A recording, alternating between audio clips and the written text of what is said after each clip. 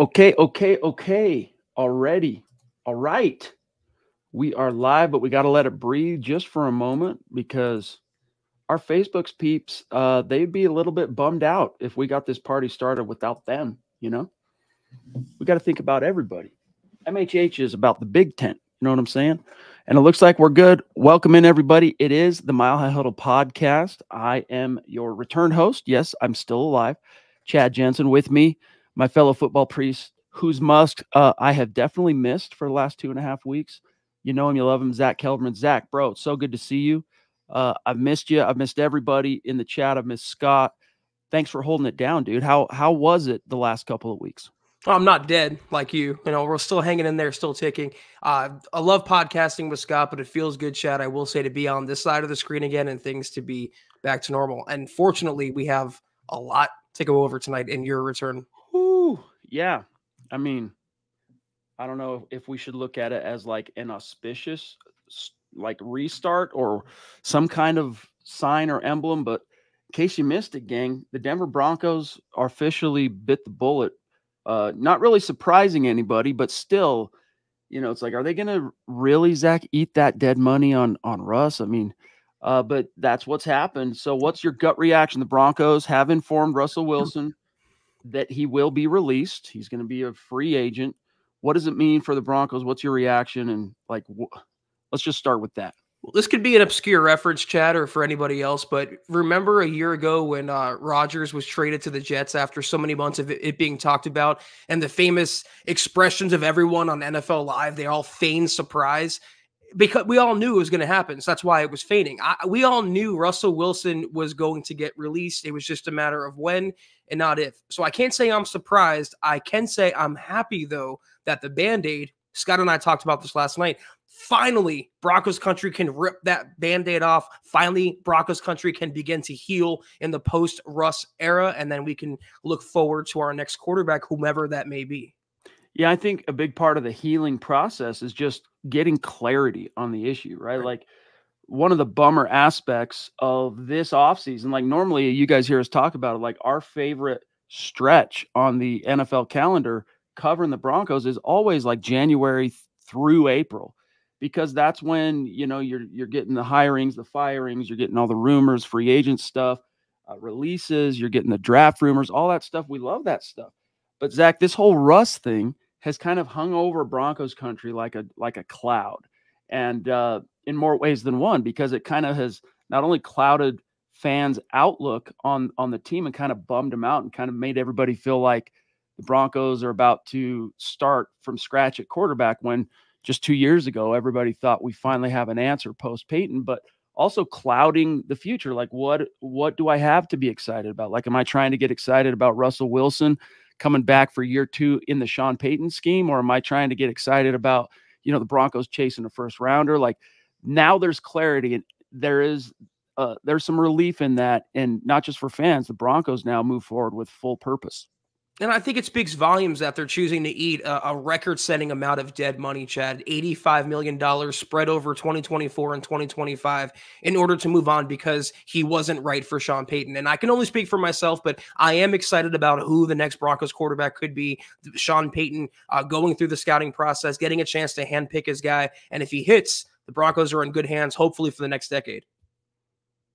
Let's see what's on y'all's mind here. David, who jumped in early, number 1 tonight, first super chat in. Appreciate you, big dog. Thank you for the support. It means a lot to us. He says, does David, with Russ gone and only 6 picks, we can't afford to move up and give up future first-round picks. And with the Raiders right behind us, we have to keep an eye on them. So what would you guys do? Zach, what's your answer here for David? Well, Russell Wilson had no bearing of the Broncos being able to move up if they wanted to. They can always trade future assets or players like PS2 if they really wanted. But in my mind, David, it's really a no-brainer.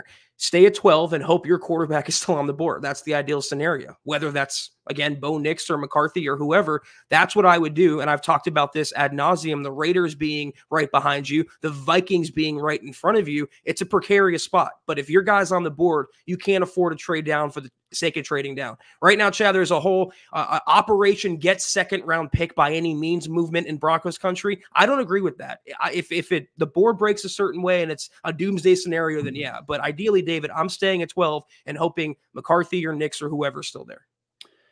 Yeah, and the last 2 weeks while I've been gone, pardon me, I've been 100%. It's one of the rare times in my life. This has only happened twice since I started Mile High Huddle 10 years ago, that I'm like completely unplugged from the matrix, the Broncos matrix. Like I wasn't keeping up with the daily news. I wasn't keeping up with the combine, any of that stuff. So I'm kind of like fresh, virgin ears and eyes on this situation. So I might not be fully up to speed, Zach, on some of the rumors and the latest, but honestly, the two weeks that I've been gone has done nothing to change my overall outlook on this, which is do what you got to do, whatever it takes to find your franchise quarterback of the future, and not just find him, but get him, like secure him. And, people say, oh, we only have 6 picks and this and that. We don't have enough to trade up. And I don't know, man, it's really, it's a fluid thing to kind of try and get my mind reoriented on business at hand here.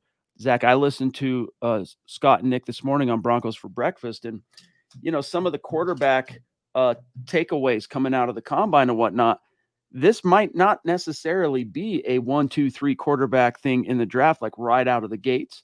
My only point on this is that by the time you get to number 12, the Broncos may not need to move up, but if there is an opportunity, I think they absolutely will.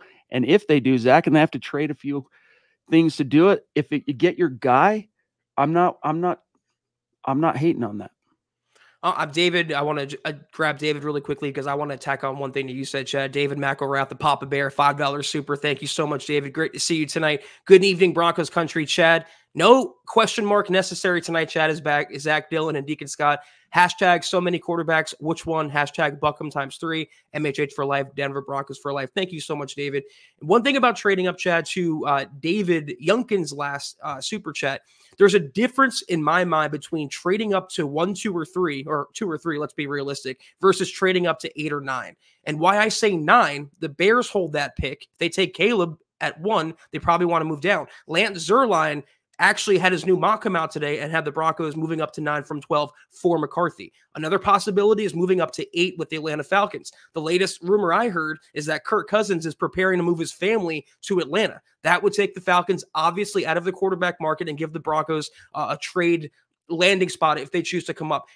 The point I'm making here is there's a big difference between moving up in the sense of 1, 2, or 3 versus moving up to 8 or 9. One would cost the Broncos a lot less in the long run. They got to do whatever it takes. And David, thank you for getting in early, my dog. It's good to see you again. And I've missed every one of you. And that is no lie. Trust me on that. We got the Sam Bam in the house, a legendary mythical figure in our community, rocking his jersey. Much love and respect, my friend.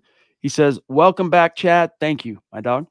Well, the ride is over. I'll never forget how happy I was 2 years ago when I heard the news of the Russ trade.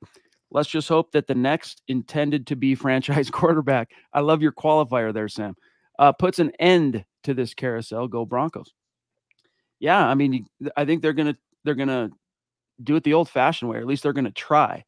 But who knows? We've been wrong before on some of our predictions, Zach, and it wouldn't completely stun me if, pardon me, the Broncos ended up like, even though they're at 12, they're within striking distance. Like, I'm not sure they'll get a better opportunity in the early days of the Sean Payton era to get in position for a rookie quarterback. But maybe they convince themselves, or they're talking on the phone, and the rumor mill that they've participated in at the combine deduces, yeah, the guys we like just aren't going to be there. So let's go ahead and sign somebody. That could be an option. Like, they could do that. Wouldn't shock me. But I feel pretty solid in my gut, Zach, this time around, with Sean Payton there to kind of identify the right guy.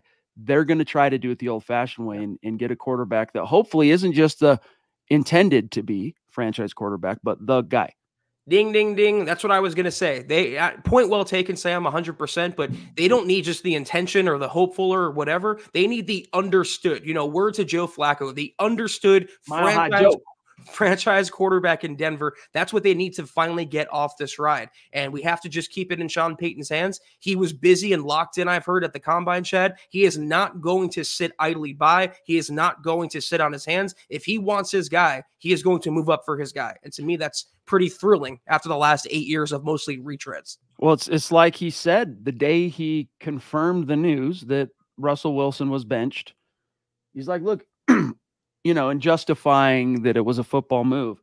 Like, this is a move I feel like we need to make. And if I don't make this move, could be somebody else standing up here talking to you in the not too distant future. So he feels that urgency. He knows that in order for him to make anything of his tenure as Broncos head coach, he's stuck in the mud, stuck in neutral without his guy. Kathy in Deutschland, in Germany. So good to see you. Pardon me. She says, Chad, hey, y'all. About time Wilson is gone. Yeah, I mean, we've all seen it coming, Kathy. So thank you very much for the love and support. Hope you're doing well. We've got the Ronk in the house. Been a long time. I've missed you, Mike. Hope you're doing well, big dog. He says, good evening, Chad and Zach on the MHH podcast. Gut reaction of the news of Russell Wilson. Go Broncos. Yeah, how are you guys feeling? You got to let us know in the chat because it's now a new era officially, Zach, and then we'll grab Rock Chalk. Yeah, I'm just smiling to myself because I can't believe we're here. Less than 2 full calendar years after the Broncos traded for Russell Wilson, they're now releasing Russell Wilson. And you talked about a second ago how many times we've gotten things wrong. I definitely got Russell Wilson wrong, and Hackett for that matter. But, Seahawks fans have been reminding me steadily on Twitter today about the disaster that was the Russ experiment. And I don't want to be on the carousel for much longer, Chad. That's all I can say. We're always going to wonder, or at least I'll speak for myself on this. I'm always going to wonder, kind of like with some of the Drew Lock stuff of the past, I'm always going to wonder, like, hey, what would it have been if Russ doesn't land in Denver year one with, Nathaniel Hackett as his head coach or whatever. But, unless you're living in a different football universe, an alternate football universe, we're never going to know the answer to that. What we know is that it was a colossal swing and a miss, and it set the Broncos back at least a couple of years. Rock Chalk, much love and respect. Thank you so much for the super chat, helping us keep the lights on here at MHH. And someone who's been with us a long time, talking Broncos here on these live streams, says, does Rock Chalk, thank goodness the wait is over. Now the Broncos can move forward from Russell Wilson and put that colossal mistake in the rear view. Time now to create cap space and find a new QB1. Welcome back, Chad. Thank you very much. MHH for life, Denver Broncos for life. Yeah, like I said, I mean, it's that cloud, Zach, that's kind of hung over all of Broncos country, looming, right? Just kind of get it over with, man. Rip that Band-Aid off. Zach, but I'm going to ask you, because, again, I've been kind of unplugged today. In fact, this podcast is the beginning of me getting reintegrated into things and catching up. Is it, in fact, a pre-June 1st cut? So they're going to eat the $85 million? I don't think it was specified yet. I think they will specify that on March 13th when he is formally released. I'd be surprised if it wasn't, Chad, but based on everything I've heard, they have 2 ways they can swallow the cap hit. They're going to have to eat $85 million. It's just a matter of eating more this year or more next year.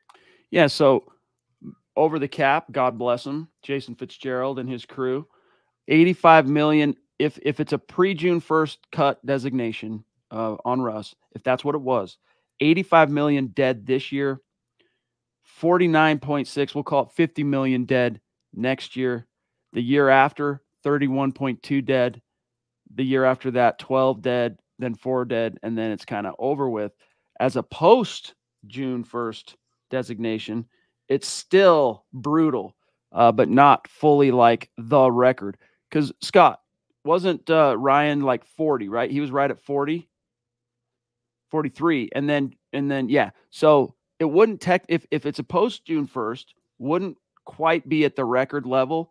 But if it's a pre-June 1st, Zach, we're talking we're basically doubling the record single biggest dead cap hit for a player in NFL history. And I don't know how you survive with 85 dead, Zach, on a salary cap, even with the NFL, you know, really going harder than anyone expected on raising the salary cap this year. The only way to do it is hit on your draft picks and have cheap, cost-controlled players at key positions. That's why getting quarterback is so mandatory and so crucial to the Broncos' long-term hopes. But we all knew about the $85 million dead.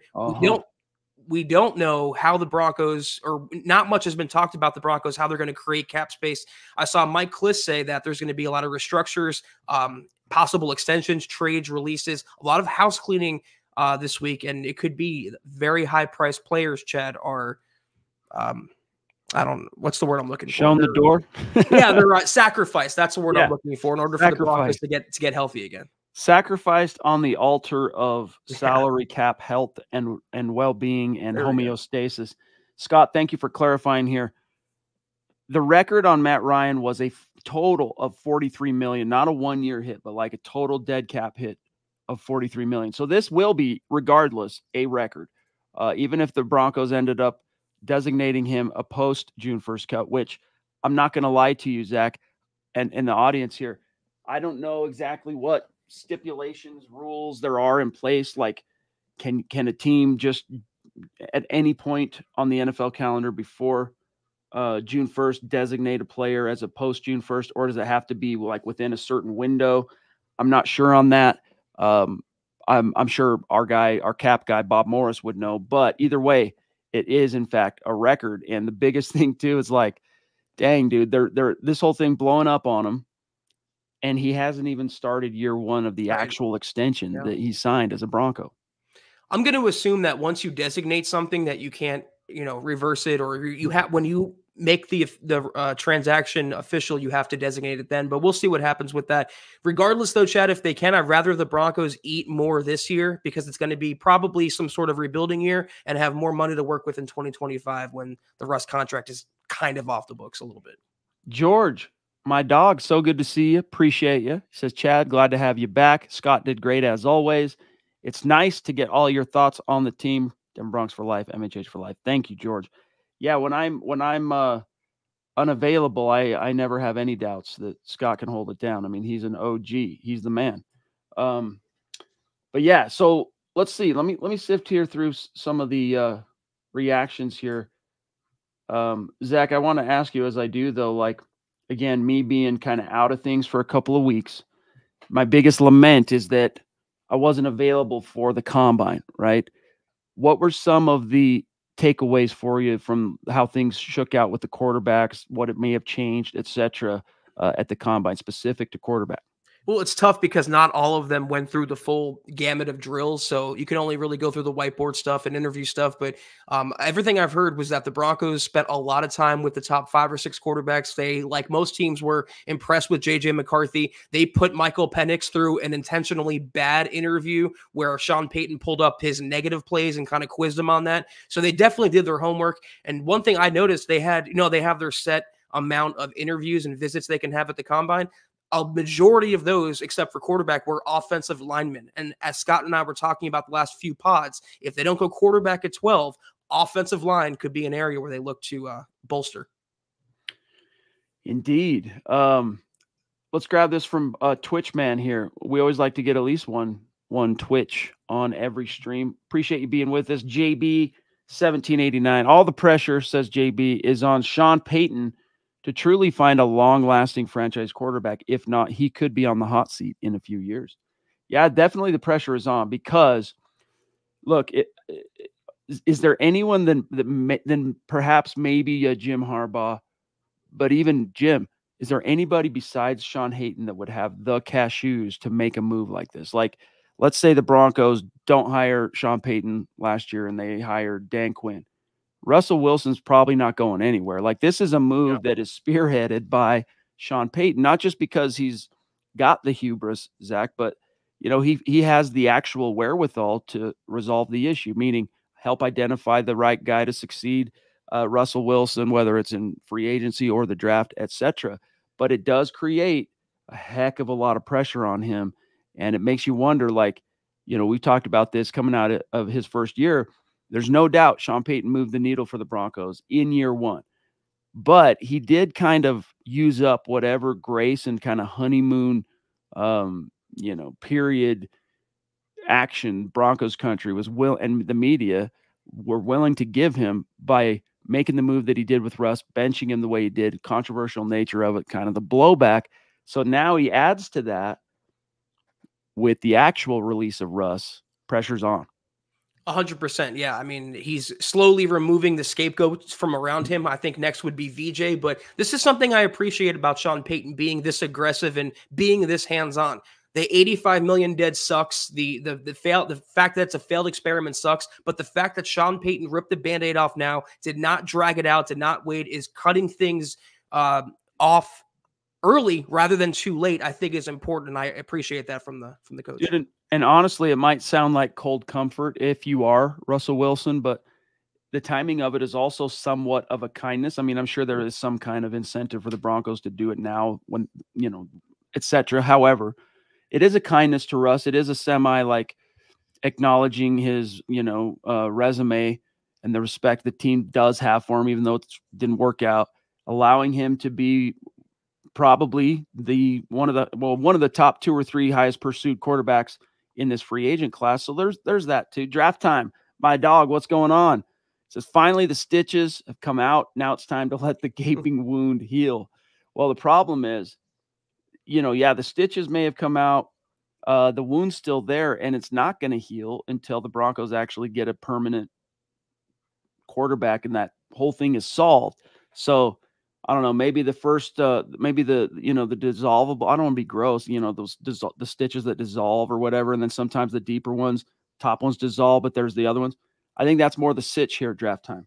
Yeah, I was going to say, if we're using this analogy, I mean, next would come like just a crap ton of Neosporin and peroxide to make sure that gaping wound does not get infected. And then we'll slowly clean it and bandage it and it'll get better. It's going to take some time, draft time, but we're getting there slowly but surely. Thank God. Who is going to be the penicillin for the Denver Broncos this year?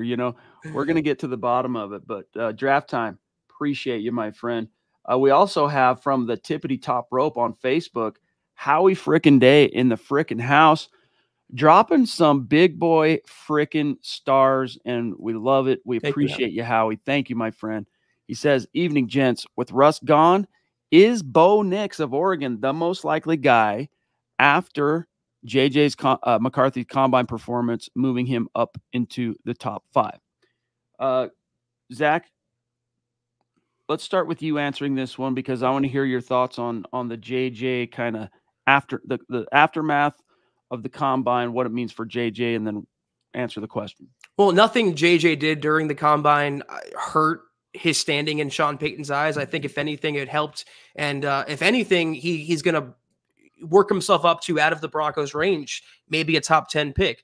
I've no doubt that it's tough to say though, Chad, without being there, being in the room, being privy to this information. But everything I've heard is that Payton loved JJ. And I would agree that Nix would likely be the plan B if JJ's off the board. Both are great processors. Both can play in structure. I think JJ has a higher NFL ceiling, but Nix has a higher year 1 floor. And either, I think, could make a chicken salad with Sean Payton. Howie, seriously, though, my friend, thank you so much. That is very, very generous of you, and it goes a long way. So thank you, my friend. But, hey, we've talked about it many times, how on the surface or from the outside looking in, it seems that Bo Nix would be a very good fit for the kind of scheme Sean Payton deployed all those years in New Orleans. But that's from the outside looking in. We don't necessarily know how Sean Payton views Bo Nix, especially in the context of the other quarterbacks that may be within arm's reach of the Broncos. Ronnie Ray, what's going on, big dog? Thank you for the super chat. Really appreciate you. Welcome. He says, good evening, Chad and Zach, Broncos country. Well, nowhere to go but up, right? Yeah, I mean, Zach, you can't go into 2024 with Jarrett Stidham as your understood starter. I mean, I have a lot of faith in Sean Payton still as a head coach and his wherewithal, what he can do for the Broncos. But, those final 2 games, it did somewhat put a little bit of a wet blanket on my perception of, oh, Sean Payton can just throw like any average stopgap in there and they're going to go out and crush. Those dreams have been shattered. So like Jarrett Stidham, that can't be your number one option. So, the Broncos they gotta come up with some answers, and they will. I agree that you can't really go down after the last 8 years in the post-Russ era, but there's a way to go laterally. There's a way to stay in neutral, in my opinion, and that would be to sign a Garoppolo or sign a Darnold or trade for a Trey Lance or whatever. So, Ronnie, I hope the Broncos don't go that way. I think it was Ian Rappaport talking today that Stidham will get the first crack to be the Broncos' week 1 quarterback, and he mentioned maybe like a Jacoby Brissett coming in as a competition. It's just spinning your wheels, and I prefer the Broncos take a bigger swing in the draft at quarterback. Yeah, I mean, I guess there's one slight caveat to my, low outlook if Jarrett Stidham was the QB1 going into 2024, and that is, hey, if that were the case, Zach, that would ostensibly mean that the Broncos use those 6 picks this year to really restock the shelves. And if they hit on those picks and they were at the positions that we all know are really hurting the Broncos right now, maybe it would look a lot more like Sean Payton making hay, with a Teddy Bridgewater or a Jameis Winston or something like that. But I have my doubts. Keisho Gookie TV, what's up? So good to see you. Also, an OG, been with us a long, long time. Really appreciate the support, my friend. He says, we need to build our homegrown quarterback. The reason we can't do retreads is because you can't build a true contender by doing that. Elite organizations build in the draft. If you can't draft, you're stuck until you fix it. A broadcaster who I have a lot of respect for, used to do a lot in Denver, obviously, with the Fan. He's a Colorado OG, went to CU, played for the Broncos, Mike Pritchard. He has a famous saying that you guys have heard me, those of you who've been with us a long time, you've heard me say this. This is where I got it. Mike Pritchard, shout out. There is no such thing, Zach, as a free agent franchise quarterback. And if that's the rule, which I agree with him, that's the rule. Every rule is going to have its exception. Peyton Manning was an exception to that rule because he's like literally a top 3 all-time quarterback. He was an exception. Tom Brady was an exception. It happens once in a blue moon.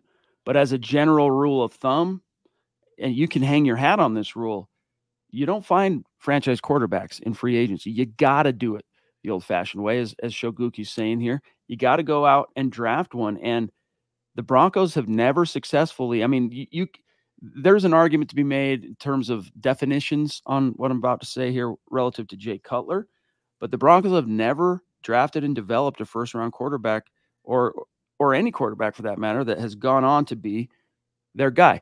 John Elway technically is not, right? Because he wasn't actually a Broncos pick. He was drafted by the Colts.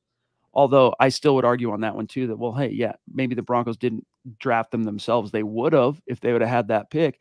And it was them who developed John Elway. So like we're splitting hairs, or as my dad, as Mark would say, Mark Jensen, shout out Pops. He would say, you're picking that crap out of pepper here. So we're splitting hairs, but I digress a little bit here. You got to go back to the well, Zach. You got to try and do it the old-fashioned way.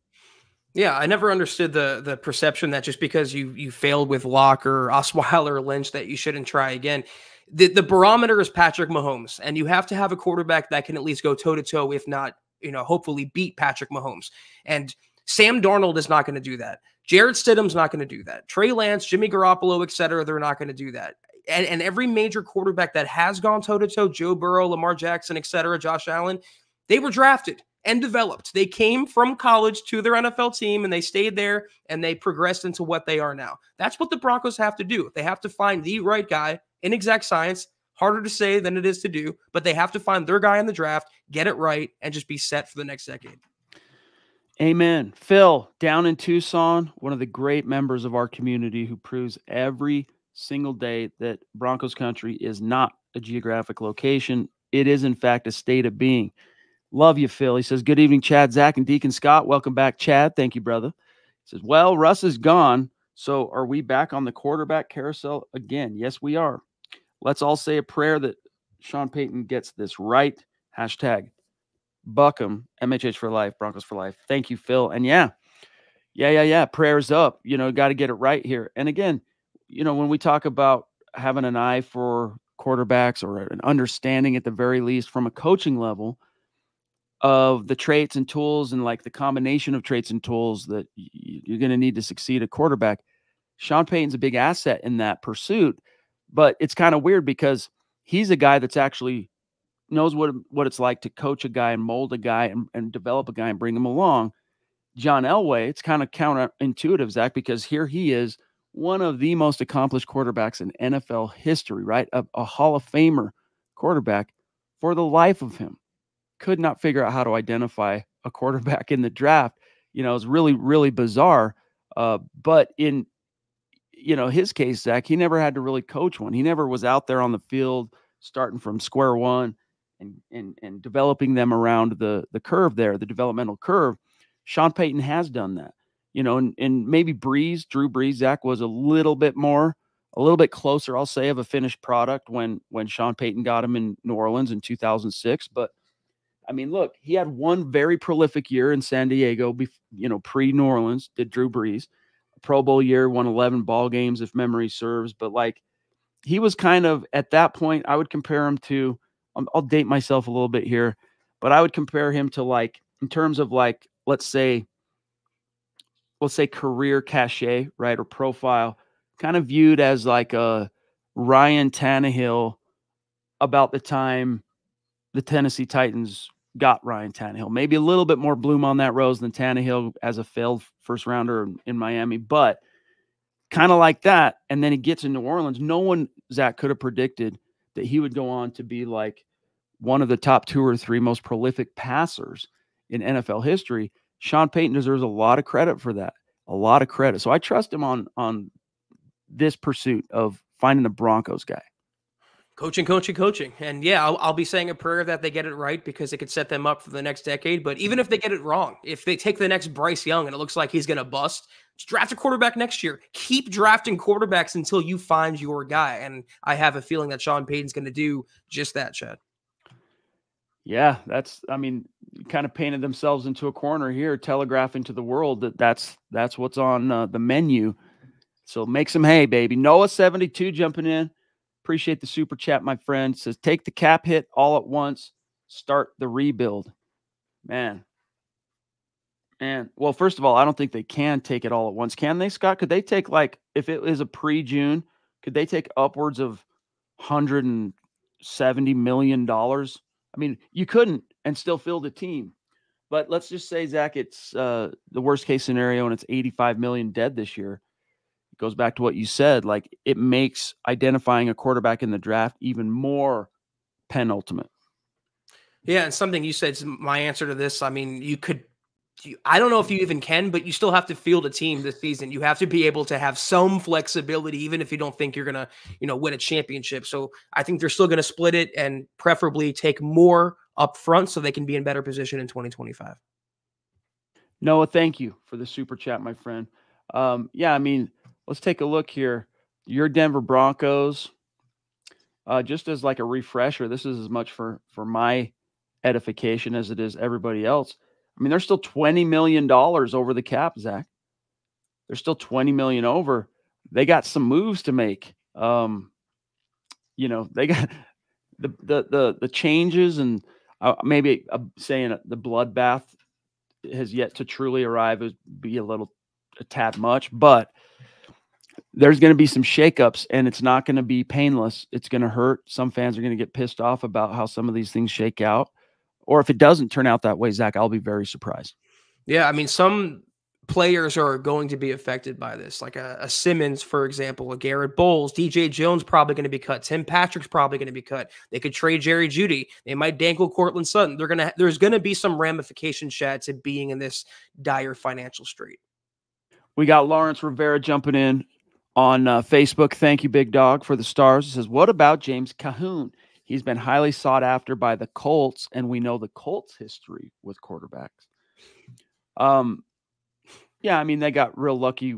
They got real lucky with Peyton Manning. They got real lucky with Andrew Luck, and I guess technically they did draft John Elway, so they've got some cachet in that department. But this cat who he's talking about. He was the Division III Player of the Year. All right, from what was it, Scott Bridgewater, Bridgewater State, if something like that. I'm already out. You know, he's a fringe guy. He's a guy that, you know, he's going to have to battle his way into the NFL. We're talking about 6'4", 215-pound quarterback, level of competition, all those concerns, etc. And I mean, does this completely stun you, Zach? Do these numbers blow you away? 2,300 passing yards in 10 games and 18 touchdowns. Like, who knows? Maybe he's the next great undrafted quarterback, but you know, I don't see Tony Romo in him. But hey, you never know. I mean, if he wants to battle Ben DiNucci for a practice squad spot, I'd be happy to have James Cahoon, who just, you know, he sounds like a cartoon noise already. But if he's not going to be a starter or not going to be in the competition to start, I don't want him. RD, north of the 49th parallel, another hashtag state of being member of our community. Much love and respect, my friend up there in Canada. He says, if no one accepts offers to trade up and 4 quarterbacks are gone when we are picking, what do you want us to do? Reach for QB5, give up and try next year, roll with Stidham? Yeah, so it's the catch-22, right? You're between the rock and the hard place. What do you do there, Zach? So if no one accepts the offers to trade up and 4 quarterbacks are gone when we are picking, what do you want us to do? Reach for the QB? It depends who the QB5 is. It depends who the 4 off the board are. I think Stidham is going to be the placeholder regardless. They're probably not going to throw a first round quarterback into the fire, except maybe if it's, Caleb Williams. So it comes down to, do you go for a retread? Do you go for a Darnold, or do you go for the QB5? And in my opinion, and I know it's maybe a little unpopular, I go for the QB5. Give me the unknown, give me the upside, give me what could be instead of what we know already is. Fully. I don't know.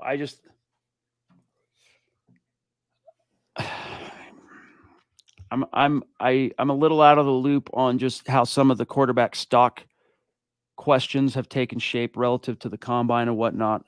By the time today's Monday. So yeah, so by the time I'm sitting here in front of you guys again Thursday, I'll have a much more solid answer here.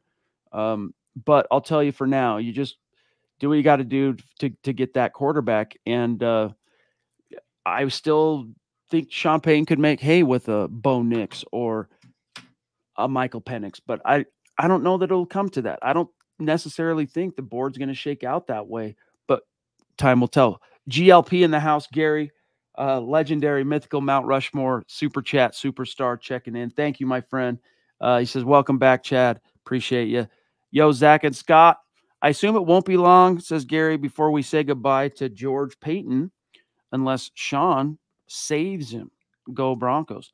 Zach, this was a question everybody had about this time last year on the heels of the Payton hire. Hey, are we going to see what, like a recapitulation of, what was it, circa 2013? It was the year after. It kind of lines up that way, but it was, I think, the year after Elway.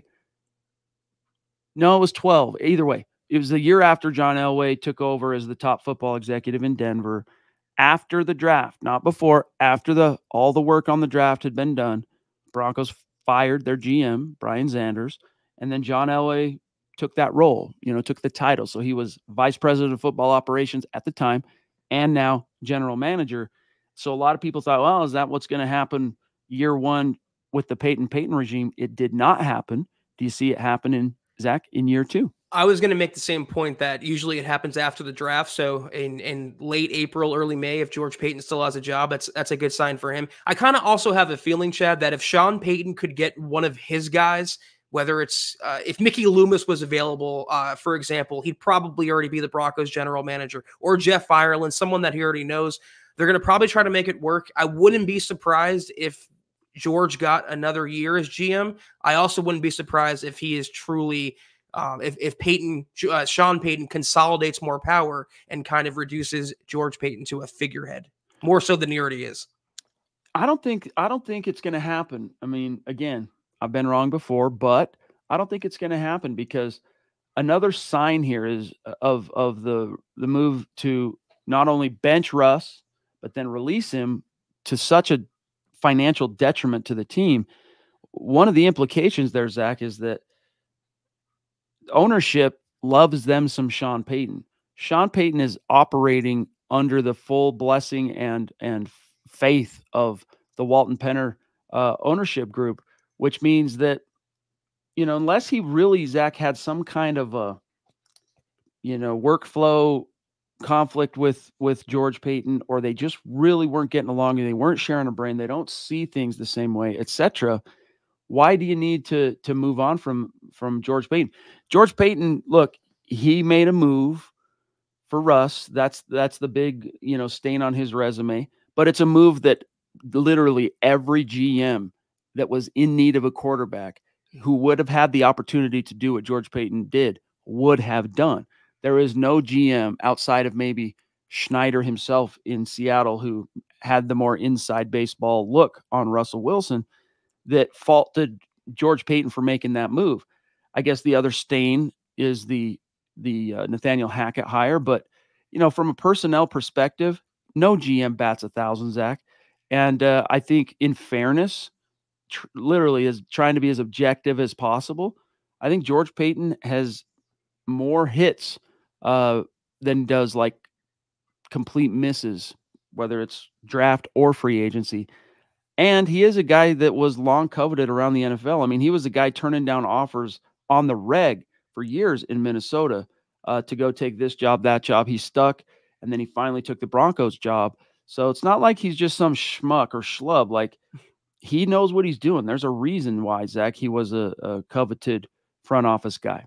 Yeah, I want to get to James in 1 second, but the best ability that George Payton has right now, Chad, it's not scouting or negotiating contracts. It's taking arrows. Because in the wake of the Russell Wilson release, you know who's not getting blamed for all this? Sean Payton. You know who is? George Payton, for trading for him, the extension, for hiring Hackett, some of the other personnel moves. So as long as George Payton is around, that shields Sean from a lot of the criticism that he would otherwise get if George wasn't here. But we have James Edwards. Sounds like a newer name. Welcome if so, $20 super. Love the chat. James says, what do we do if we can't get QB1 this year? Would picking a cornerback 1A to Surtain be a good idea? Or do you think offensive line and defensive line would be the best choice? Cheers from the Caribbean, brother. So good to see you, James. Thank you for hopping in from the beautiful Caribbean. Chad, Scott and I talked about this ad nauseum. Cornerback in the first round, CB, not QB, that would be like my fifth on a list of 5 preferences. I would definitely go, if quarterback is not there, a tackle, a center, or a defensive lineman, defensive end, defensive tackle. They need help in the trenches. That is crucial. Yeah. James, I recognize James. It's been a minute since we've seen James on Super Chat, but James goes back a little ways with us, and we love seeing you, big dog, as Zach said, and thank you for the support. I'm on the train, Zach, of if no quarterback in round 1, and assuming they make a pick there, they don't like trade back or trade out. I'm on the tackle or edge rusher train or bust. Like, I mean, hey, would it be nice to pair Surtain up with another like high level corner? Yeah, but at the expense of what? You look at your edge rusher group, for example. I mean, you and Scott have, as you mentioned, talked a lot about the O-line and whatnot, and this applies to D-line. But you look at what the Broncos have, and it's 3 guys that are just kind of these young, energetic balls of potential, not so much production. It's nothing that you can really count on. It's nice to see Benito take a step forward. Baron Browning, when he's healthy, and that's obviously now become a big concern for him as a pro, he's a solid number 2. They're lacking a bona fide number 1. They're lacking that Batman. They have, a Robin, and I'm not a superheroes guy, so name sidekick B and C. They need that number 1 guy, and depending on what happens with Garrett Bowles, you need a tackle. So that still would be my first move. Hey, everyone talks about the no-fly zone, how dominant they were in SB50, but that, again, I've said this before, that secondary wouldn't have been so dominant. They wouldn't have had that nickname if it wasn't for the pass rush up front, and the Broncos were lacking in that department, Chad. Big time. Totally true. It's one of the most, I mean, football, one of the beautiful aspects of football is just the symbiotic nature of the whole thing, right? You got 11 guys on defense kind of running a play / reacting to the real-time information that's being served to them once the ball is snapped. Same goes for on offense, but there maybe isn't on defense anyway a more symbiotic relationship between positions than that of pass rushers and defensive backs. So, if you have no pass rush, does it help to have good cover guys? It's the only thing that's going to save your behind. But when you can have a bona fide pass rush, you don't need to have Von Miller and DeMarcus Ware. I mean, you don't need to have Hall of Famers at both positions and, you know, future sack champions as your number 3, you know, Shaq Barrett. You don't need to have that to be competent and effective, but you at least need a number 1, Zach. Yeah, and I love Baron Browning. He's not a number 1. I love Jonathan Cooper. He's not even a number 2, maybe not even a number 3. They just need that guy, that dog there, that blue chipper. So if they don't go corner or quarterback, that's why corner is low on my list of preferences. Naj, my dog. You know what? In the morning, when I need to kind of wake up and get some clarity and some energy, I could pour myself a cup of coffee, or I could call Naj and just talk to him on the phone for like 2 minutes. Okay, thanks, bro. Bye. And I'm like wide awake and ready to totally kick this day's butt. That's what Naj brings to the table. Love you, big dog. And I've missed you. You know, these October meetings we have with the MHH meet and greet, they're too far, too few and far between. So looking forward to the next one, big dog. He says, "Hey brothers, it's a crapshoot. As much as these guys are experts, I think we just need a lot of luck. I just hope they don't toss away more future first trying to make up for this debacle." A lot of truth to that, dude. The draft especially is a crapshoot, and you can bolster your odds. You know, you can kind of hedge and whatnot, but once you turn in that card, there is an element of chance. There is an element of luck. And Zach, there is no position that applies to more perfectly than quarterback.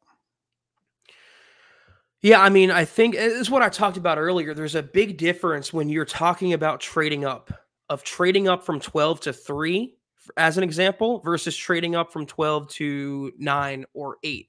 And if you want to move to 9 or 8, Naj, I think you can get away with that. It won't be easy, but I think you can get away with that without surrendering a future first-round pick.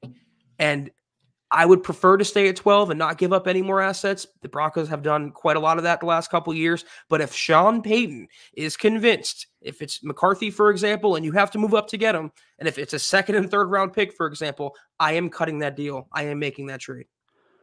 Holy crap. I just looked at the clock here. We're 47 minutes in, 48 to this stream, and time flies. So burning topics, questions, get them in the chat. We'll do our best to get to them. But David, my brother, jumping in with his second super chat tonight. Much love and respect. He says the AFC has game changers, not game managers, and Denver has to get that game changer to compete with them. No doubt about it, dude. And that's what a true franchise quarterback is, right? Changes the game for you. It's slightly ironic that the way that the term game managers is perceived also happens to be one of the key prerequisites for a quarterback to be a game changer. They have to be an elite game manager. Like you look at Patrick Mahomes, and of course, you know, we all think of the phenomenal plays he makes with his arm and running around and just doing what he does. But the foundation of that, Zach, is he's prepared. He knows how to manage the game. He understands down and distance, his pre-snaps, all that stuff he's got on lockdown. So you got to find a guy that has all that juice and athletically, and it's all together as a quarterback, plus that between the ears stuff. And that's no mean feat. That ain't easy to find. And you're not going to find a game changer on the open market. You know, again, that's why Sam Darnold is not going to be that guy. And I hate to keep name dropping him, but that's the one that keeps being linked to the Broncos. All the game changers have been drafted by their team. So that's where the Broncos, that's the formula of the Broncos to try to copy, Chad. Draft time number 2 tonight as well. Thank you, big dog. Says, I know Zach getting a big fan. What about trading for Hayden Hooker? he would have been one of the top 3 quarterbacks in last year's draft class if he didn't tear his ACL. 58 touchdowns to 5 interceptions. Zach. I'll give you some context. We were talking about this, Scott and I were, about the possibility of Hendon Hooker, the Broncos trading for him because he had some first-round buzz before he got hurt. And I'm not a huge fan of it, just with the injury history. And I don't know. I prefer one of the prospects in this year's class. Scott and I were talking about it a little bit off camera last night, and he kind of, he made a good argument, but I would just touch someone that wasn't tainted, so to speak. And that's why I prefer McCarthy. If the playing field was level, I'm taking McCarthy over a Hooker. Right, the Tennessee kid. Sound right. Yeah, of course. Currently with the Detroit Lions, 3rd round pick. Yeah, interesting prospect. As Scott pointed out, though, he's already 26. I couldn't believe that. So that's kind of a non-starter for me. Sam Bam, thank you, bro. Number 2 tonight as well. That's 3 Super Chat superstars who have thrown down twice tonight. We are very lucky. We're grateful. Thank you, Sam. He says, how much draft capital would you not give up to trade up if Sean Payton and George Payton feel very confident in their QB? What's the draft capital limit that you would not give up to move to like pick 4 through 8 to get the QB? To me, I'm kind of the wrong guy to ask this question because I am of the opinion that if you don't have a quarterback, you're dead in the water. Like all those picks will not avail you anyway if you don't have your guy. So if you're confident you have your guy, then what wouldn't you give up is right. I mean, not in the sense that he's talking about it. Like to me, it's like, I mean, I guess there's got to be some realm of reason, some line, Zach, of demarcation, the no-go beyond this point. If there is, what is it to you? Well, Sam, I'm going to answer a question with a question. Who's the quarterback in question here? Are they moving up to 4 because Drake May fell and slipped and the Broncos could swoop in? In that case, there's nothing I wouldn't give up, PS2 included, if Sean Payton does sign off. But if we're talking about Bo Nix or even McCarthy, who I like a lot, I wouldn't sell the farm. It all depends on the quarterback. It all depends on how the board breaks. But I'm not giving up 2 first-round picks or PS2 to go get JJ McCarthy. Drake May, Jaden Daniels, different story. Right. Yeah, there is that thread of logic that has to be part of the calculus. I would 4 to 8. It again, like Zach said, it sounds like too much of a cop-out or qualifier, but it's like, well, who's still on the board? Who can you take? But if you were to say 1 to 3 to get into 1 to 3, maybe it would be a different answer. But I'm of that opinion, man. Do basically whatever it takes to get your guy, and then let the chips fall. Let the chips fall because you're dead in the water without him anyway. I mean, we saw that, guys. We saw that. We get so caught up in like, we got to have the picks, this and that, and for justified reasons. I mean, we've lived through the last 2 years of the Broncos being deprived of their premium round picks through the various trades and whatnot. I get 2016 through the present does not testify and scream from the rafters that all the Von Millers, all the Chris Harris Jr.'s, Aqib Talib's, Justin Simmons's, Cortland Sutton's in his prime, they avail you not if you don't have the quarterback. So what good does it do you to have, hey, you know what? That's too rich for our blood. We're going to stay at pick 12 and draft the next Von Miller. Even if you drafted the next Von Miller, how is that actually helping you in this? How's it translating in the standings? My answer to you would be very little, very little, very little. You got to get that quarterback first. It's the number 1 foundational position. You got to get it first. Taylor, bro, so good to see you. Thanks for the super chat. So consistent. I've missed you. Hope you're doing well. I don't know what this means, Zach. You want to read this? I need your syntax. Does it say tobacco with an OBJ emoji next to it? I don't know what he's trying to say there, Taylor, but he goes, tobacco's finally over with now. We can move on from Russ and we can look towards the future in the draft. Draft McCarthy, don't trade up. Yeah, it's been interesting in the very small amount of time that I have been back and, back to reading the comments on our social media, on the website, what you guys are saying here. JJ McCarthy has come a long way in the Broncos zeitgeist since I left, Zach. Big time. Yeah, he's being talked about like a top 8, top 10 pick, and obviously out of the Broncos range. But if they love him enough, Chad, do not be surprised, Broncos country, if Peyton trades up and gets aggressive to land him. Mike, so good to see you, big dog. Another foundational member of our community and a bona fide Super Chat superstar. Thank you, buddy. He says, hey, Chad, Zach, and Broncos country, as far as cutting players to make cap room, is that really a huge loss? We have very few impact players. Welcome back, Chad. Thank you, bud. Go MHH. Well, I mean, the guys, here's the thing. The guys that are in the conversation for that, cap casualty, they're the highest paid guys on your team for a reason, more often than not. Garrett Bowles, you can cut him. Cool. What's your answer at left tackle? Right. Like, what are you going to do? Justin Simmons, it's not, if you cut Justin Simmons, his impact, Zach, isn't just what he produces in terms of his stats and this and that, but you get the intangible stuff, the leadership, making sure everybody's in their spot pre-snap, like all that is valuable. I would maybe pick a little bit of a bone in what you're saying here, Mike, in that I don't subscribe to the idea that we have very few. Like, there are impact players, dude. Garrett Bowles is an impact player. Justin Simmons is an impact player. We know Patrick Surtain is an impact player. Cortland Sutton as well. We have impact players on this roster. But some of those guys you might, Zach, have to kind of figure out ways to live without them in order to get under the cap. And, that's just the reality of their situation right now. One brain as usual, brother, because I was going to say the exact same thing. It's not really that huge of a loss. It just makes more work for the Broncos. Those are positions that you'd have to fill. So like Chad was talking about, if you trade or cut Garrett Bowles, I mean, it could be a net improvement in the future, but it's still another position the Broncos are going to have to fill. And then you're also losing the locker room stuff, the intangibles that Chad talked about. If you're cutting a Tim Patrick, you're losing a really good glue guy that you have in the locker room, and they're pretty hard to find. So that's, I think, where the impact stems from, Mike. Okay, we are at 57 minutes, so we got to kind of rapid fire here. Shout out to Albert, by the way. I see the Mile High Dutchie in the chat tonight. Good to see you.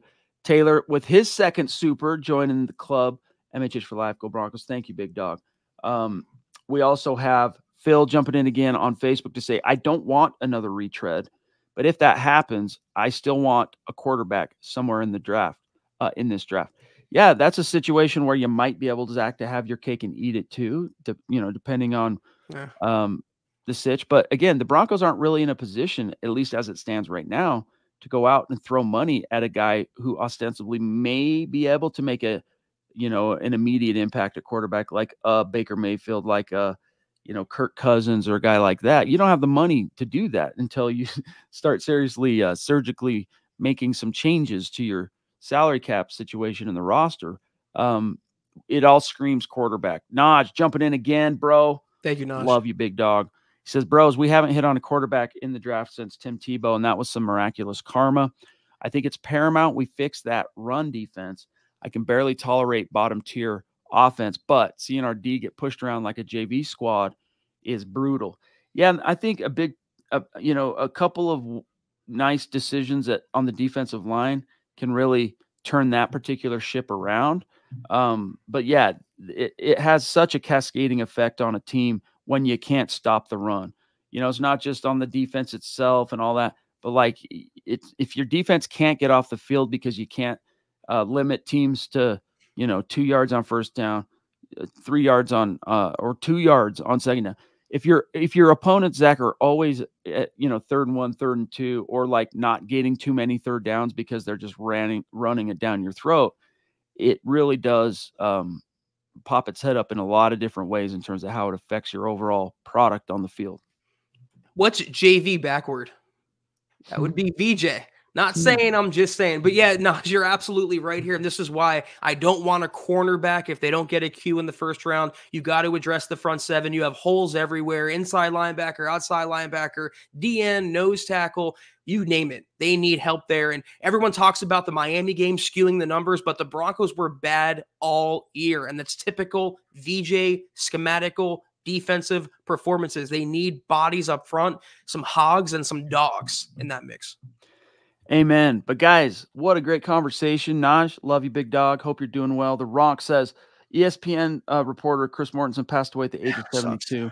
Yeah. Chad and Zach, your memories of his work. I mean, as long as I have followed the NFL, you know, since I was 7-8 years old, that dude's been a part of the experience of staying, you know, on top of the team and whatnot. Like, I can't give you like a specific key memory of Mortensen other than just like he's always been there. You know, he's always been there in one form or another on television. So definitely a bummer. 72. You know, he's not like young, but that just seems too young. So thoughts and prayers, RIP to the great Chris Mortensen. Yeah, I'm only 34, so my memories only go back a certain amount. But he was like the Adam Schefter in the pre-Twitter era. I mean, Mort Report was nails. When he said something, that's what happened. So he was a great reporter, seemed like even a better person. And it sucks. I feel bad for his family and his friends. Well put. We got Troy jumping in from the tippity top rope at the 11th hour, right as we're about to sign off here, with a very, very, very generous super chat. My dog, thank you, Troy. What a great way to with you and everybody else in the chat tonight. Be welcome back onto the podcast. Love you so much. Seriously, I don't just say that. I hope you guys. I think you know that I really mean that. I think you know that. But Troy, you the man. He says, welcome back. I will listen later. I hope some QB chips fall with various teams so that we have a better view of what we're dealing with in the draft.